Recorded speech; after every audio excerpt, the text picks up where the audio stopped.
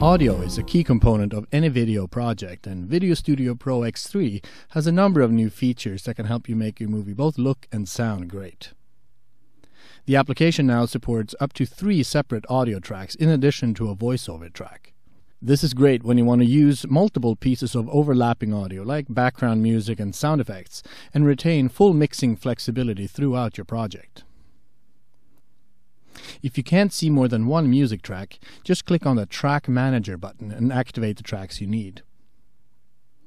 Another cool new feature in VideoStudio Pro X3 is the Set Mood option. It turns you into a musical director with full control over instrumentation and mix levels of the very useful Auto Music feature.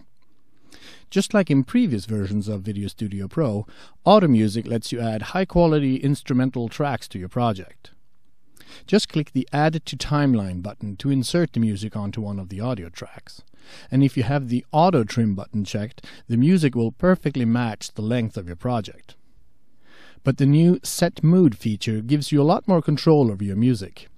Here I've created a brief slideshow of New York photos and would like to add a jazz soundtrack. I've chosen a collection called Julie's Place with a variation called Cool Beans.